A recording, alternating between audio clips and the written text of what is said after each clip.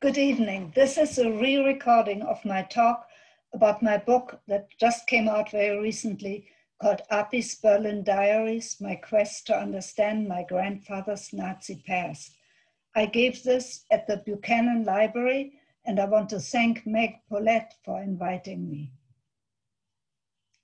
I will just put up my PowerPoint and then we are ready to go.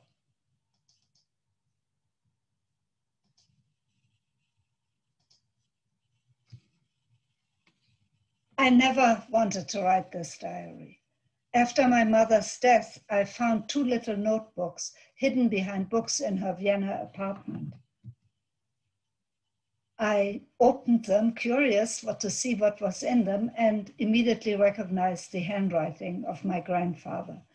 He had written poems for me to recite at Christmas and other special occasions, and I had spent the happiest years of my childhood with him.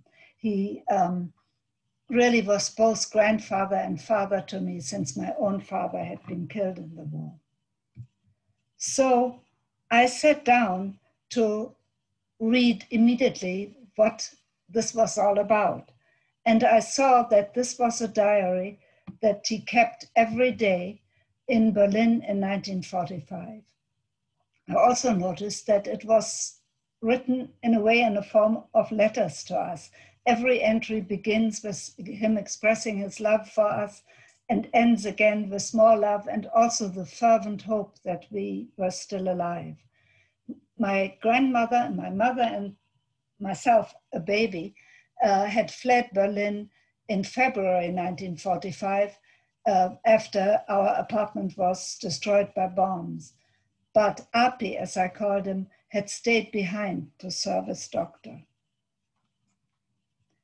The rest of the diary, I soon saw with a shock, deals with the terrible conditions during the fall of Berlin as the three Soviet armies converged on Berlin and finally took over. Let me read you just a couple of things that I read that first night. People die in the streets without there being any way of carrying them anywhere. Dead horses are cut up in the midst of bombardment, the meat eaten almost raw. No way of cooking, no water, no light. God take pity. Towards evening, the sky to the east is a ghastly sea of smoke. This is where the Soviets were approaching.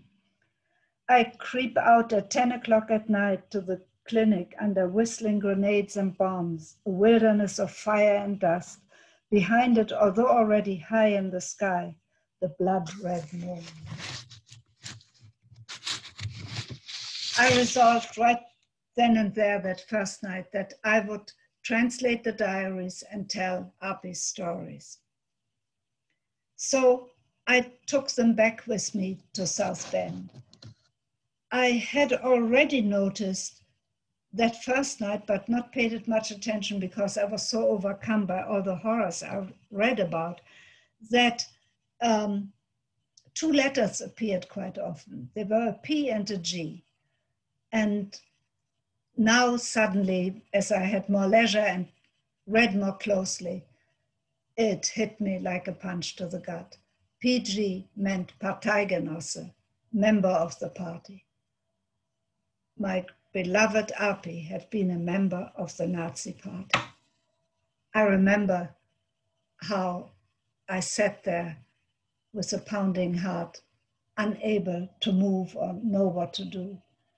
And when I did act, my first motion was to hide the diaries again, just as my mother had done, and not even tell my husband Mike.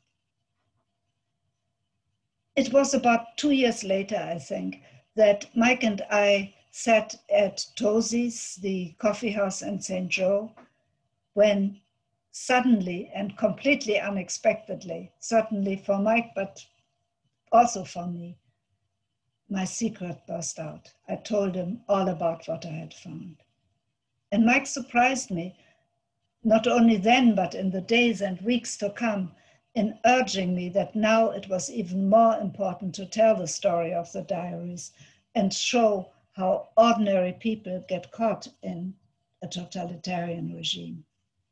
I thought about it a lot. It kept me awake at night, but I just couldn't do it. It felt so much like a betrayal. But I did do one thing I hadn't ever done in my life. I started to read about the Nazi period. Historians, memoirs, other diaries, eyewitness accounts, whatever I could lay my hands on. And I was surprised how many historians stressed that these kind of personal documents are absolutely crucial for us to really understand a period of history, a certain time and place. And then simultaneously at the time, I also happened to read another book which really gave me the final push to write. And I was working on a book on local African American history, and I read Edward Ball's Slaves in the Family. And he tells us how when he told his family that he was going to write about the slaves in his family, they were shocked and angry. And one of them shouted at him, "You're going to dig up our grandfather and hang him." Ball says it gave him pause, and he thought about it. But in the end, he decided, no, he was not responsible for what his grandfather had done, but he was accountable for it. He needed to write this.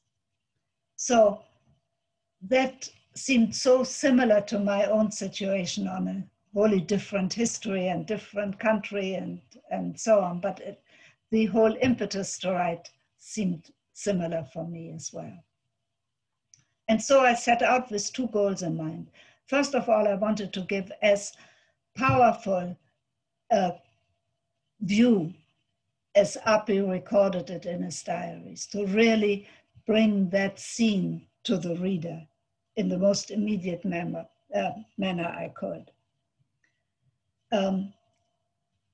Api was working to exhaustion in medical cellars where he could do so little for the wounded and dying, and that frustration really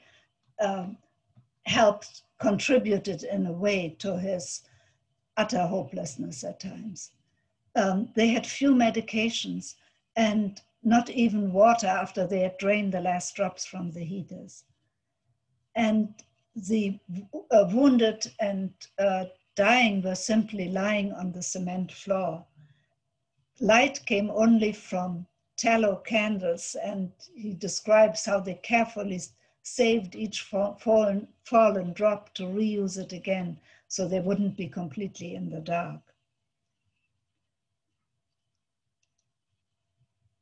At the same time, when he made his way to the clinic, the familiar streets, this was the area he had lived all his life, near the Brandenburg Gate and the Reichstag.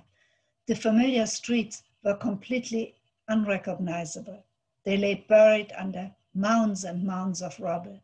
He had to climb over those at times. At other times, he would use a cellar of a building that was gone to make his way, almost like pioneers.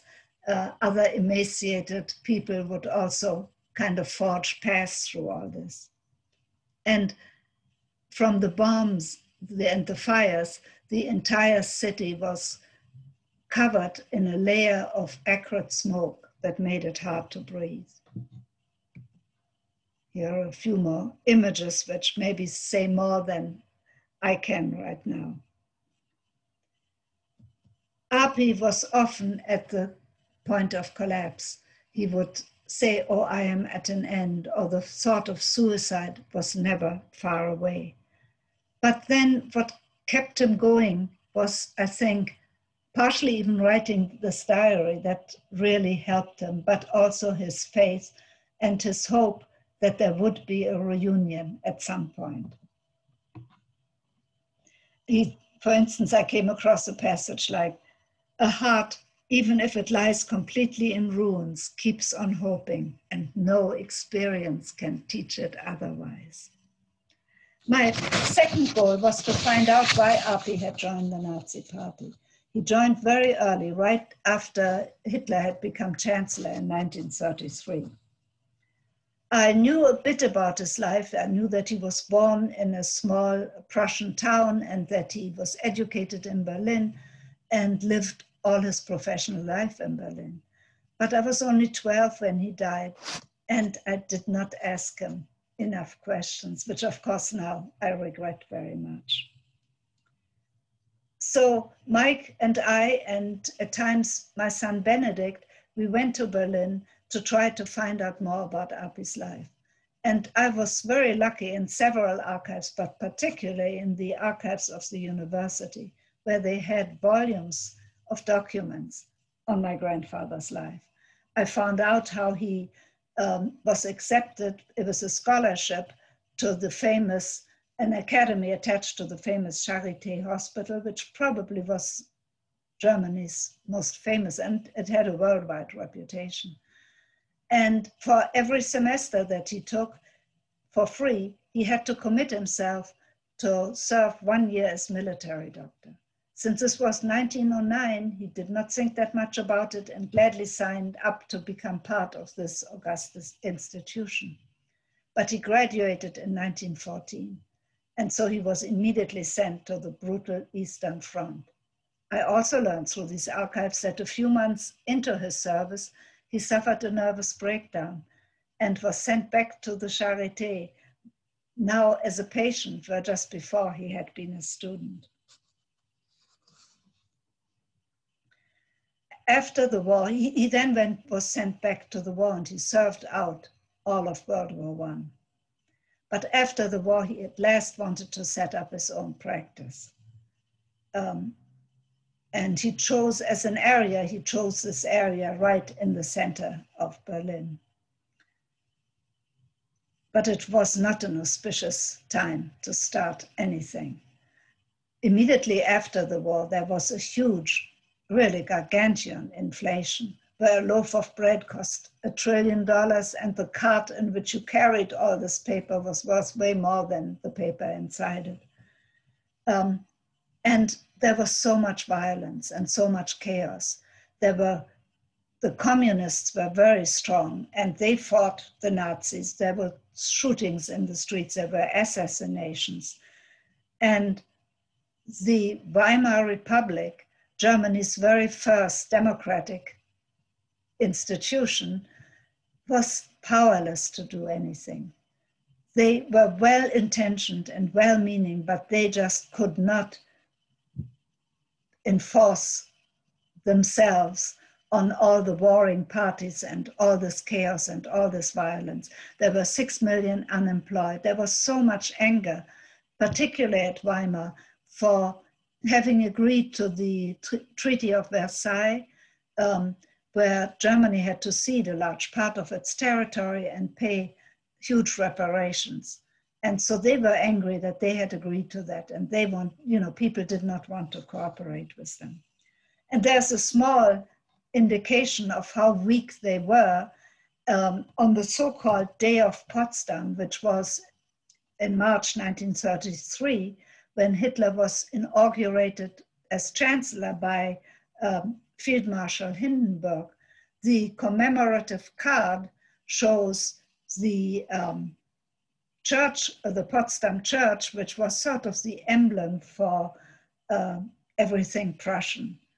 And Field Marshal Hindenburg with the imperial flag. The empire was gone and the emperor was gone, but here is still the imperial flag. And here Adolf Hitler and the swastika. The flag of the Weimar Republic, which was the flag which Germany has now and had been the flag of the idealistic revolutionaries of 1848, who wanted to unite Germany and wanted a Germany that under one law and with freedom for all, because at this point, before that, Germany was ruled by lots of little dukedoms, fiefdoms, and every ruler was autocratic and could do exactly as he pleased. So into this world stepped Adolf Hitler, and he promised and promised. He promised law and order. He promised peace and stability, not just for Germany, but for the world. And he promised a return to Christian values. In fact, I was surprised reading some of his early speeches that he ended them with Amen. And Api, I learned, perfectly fit the profile of the people who joined at that early time. They were educated professionals, older, veterans of World War I and conservative. In fact, so many people joined the party around that time that Hitler for a while closed entrance because he did not want his party being taken over by these bourgeois intellectuals and educated professionals. In the process of writing, two other subjects forced themselves into the book. The first one was very lovely for me.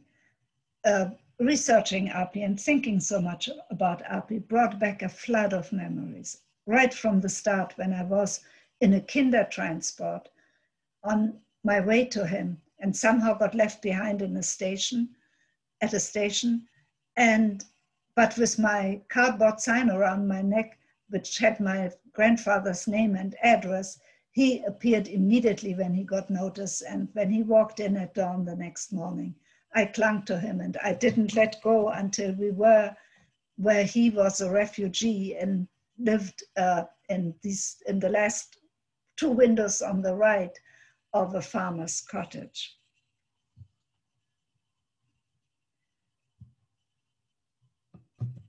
Here I am, when the weather was nice, Api took me on the back of his bike when he made house calls to patients. He served both eye patients, but also often as a general practitioner because there were no doctors. You know, there were hardly any men surviving and very few doctors. And I thought about seeing that bike, I thought about how he later ran beside my wobbly bike riding until I was steady enough to do it on my own. And I thought about how each fall we built a kite. And I remember one fall or one particular day, it was sort of windy and blustery, and Api came and said, "This is the perfect day for flying our kite." And so we ran in the meadows, Api holding onto the string, and suddenly he disappeared. And I came to that spot and looked down, and he had fallen into a ditch, and he sat there laughing. And I joined him and laughed too, and he was holding onto the string, and the kite was flying so high, and it was just a wonderful experience. Christmas also was his special time. He would make the marzipan and decorate the tree, and it was just magical. It seems to me now, certainly, but it did even then seem like a fairy tale life, because I had been moved around a lot from Germany to Austria to different relatives. I was in an Ursuline boarding school where I fell ill with scarlet fever. So now having this wonderful home seemed just like magic. On our walks and picnics, Api also taught me to love nature, and I was really glad to see that in the diary, he could also gain some reassurance or some strength from nature. Of course, there really wasn't any nature because it was all gray ruins, but there was the sky and the birds. And every free moment he had, he would go and look at the sky and write down what he saw, and it soothed him. And let me just read you one passage of many. The evening descends over the sad hopelessness of fields of rubble stretching for miles and over bent and askew rafters which grin above it, ironically. But the little swallows play, screaming happily as in my childhood, and the small clouds which pass in front of blue islands in the sky still breathe peace and preach God's merciful Father's will. The other subject that I could not avoid, that just forced themselves into my mind and into the book, was much more troubling. I had to deal with German guilt and Api's guilt in particular. I had found his denazification document. I don't know whether you knew that after the war, the Allies decreed that everyone who had been a member of the Nazi party had to be denazified. For that purpose, they created 5 categories. Chiefly responsible, those were the people who were tried at Nuremberg. Incriminated, less incriminated, fellow traveler, and exonerated. When I saw Api's denazification document, I saw that he was in category 5, exonerated, or in German, entlastet, which means unburdened. And in a way, that's what I felt of it. I felt unburdened. But at the same time, I immediately knew that this was not the only answer or too easy an answer. Although I do not believe in collective guilt, I've come to believe that we are all in some measure accountable for what happens in our countries. We all act politically, whether we vote or don't vote, whether we are fervently engaged or completely indifferent. We all take part in the political situation of our time. I also realize that I cannot do this kind of accounting for API or for anybody else. Everybody has to do this on their own and judge for themselves. We all have to do that. But the words of Martin Luther King Jr. kept ringing in my ears. It may well be that we will have to repent in this generation, not merely for the vitriolic words and the violent actions of the bad people, but for the appalling silence and indifference of the good people. So, as you can see, writing this was hard. Api's Berlin Diaries made me confront a past I had evaded all my life. As I grew up in post-war Germany in the 1950s, there was a complete silence about the recent past. We did not talk about it at home. It was not mentioned in public. And even in school, where I got an excellent education with 9 years of Latin and 7 of French and 5 of English, history classes always stopped with the end of World War I. And as I remember, I certainly didn't, but I don't think any of my friends or anybody in my circle ever questioned this silence. So now late in life, I have to come to terms with my German past. I had always been ashamed of being German for its horrendous history of genocide and war, but I had never dealt with the guilt. So now I had to keep asking myself, what would I have done if I had lived in the Third Reich? What small acts of courage or cowardice would I have committed? In a meeting, would I have raised my arm in the Hitler salute along with everyone else? Or would I have had the courage not to? Would I have dared listen to the BBC to get some real news rather than the propaganda and lies that was the only news people had, even though listening could carry a death sentence? How far would I have been willing or able to help Jewish neighbors? Of course, I would like to think that I would have been brave enough to stand up against the Nazis, no matter what the risk. But I really know that I would have been as helpless and felt as powerless and confused as Api had done. So this is the impact on me, but more importantly, what is the impact on you, the reader of this book? And for me, there are 2 main feelings I would love you to come away with. First, I would like you to have a real immediate feeling for the volcanic eruptions that so upset my grandfather's life, who had to serve in World War I and in World War II, who lost his only son, who lost his son-in-law, his practice, and all his belongings. And also see how these volcanic eruptions still reverberate with me in the 3rd generation.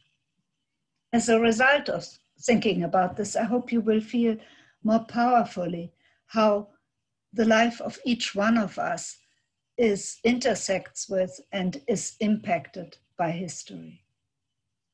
We all have a past, and that past is still with us, or as William Faulkner put it so well when he said, the past is never dead, it's not even past. But I hope that the ultimate takeaway is one of empathy. Whenever we hear or we read about somebody's struggles or sufferings, no matter how different they are from us, we are moved, we feel empathy. And this makes us feel how we are all bound together and gives us a new faith in our common humanity and in the power of compassion and tolerance to overcome prejudice and hate. Although much of the diary deals with the torture and violence perpetrated by one human being over others, there are also instances where love and compassion can breach the abyss of hate. And even at his most desperate, Api could write, "If love once again dwells in all human hearts, then also will the life on God's wonderful earth again become not only bearable, but beautiful." Thank you very much.